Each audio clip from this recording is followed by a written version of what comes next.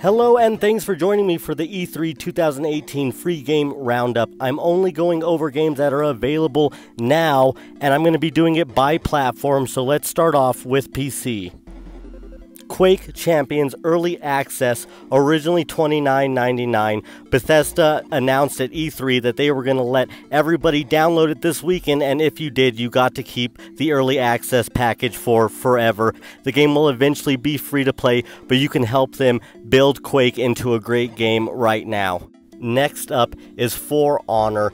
The starter edition is free right now on Uplay. At E3, they announced a whole bunch of new heroes. What's cool about the starter edition is it includes the full story mode and every single multiplayer map that they've made. The only thing that you would have to buy if you're into it is new heroes to unlock. So if For Honor is always something you've thought about playing, this is definitely your chance because you're pretty much getting the full game. Now onto the Nintendo Switch. Fallout Shelter is here. Bethesda has given us another free game. They are so nice, aren't they? They said some crazy number like 100 million people plus have downloaded and played Fallout Shelter. So there's really no need for me to explain this game to you. You've probably checked it out, and if you haven't, there's no time like the present. It's now on one of the best consoles on the market. Great aesthetic, great comedy, and it's Fallout. Now the next one is of course Fortnite on Switch. But there is some weird things circulating the game at the moment.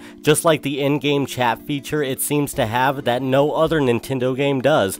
Also, if you have a PSN account hooked to your Epic account in any way, you'll not be able to use that Fortnite account in the Switch version, which is totally ridiculous.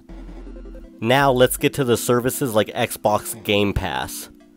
We know already that games like Crackdown 3 and Horizon are coming to Xbox Game Pass here in the near future, but they also announced some games available today like Fallout 4, Elder Scrolls Online, and The Division. That's like $70, so go grab those. Now on PS Plus, they are also giving us a free E3 game. That game is Call of Duty Black Ops 3. Call of Duty is releasing a Black Ops Classic map DLC for Black Ops 4 and Black Ops 3, so maybe they're trying to get you to buy some DLC, get some money when they can, but hey, at minimum you get a free zombies mode. Everybody loves zombies, so go and get your zombies while they're there. I really appreciate you checking out this video.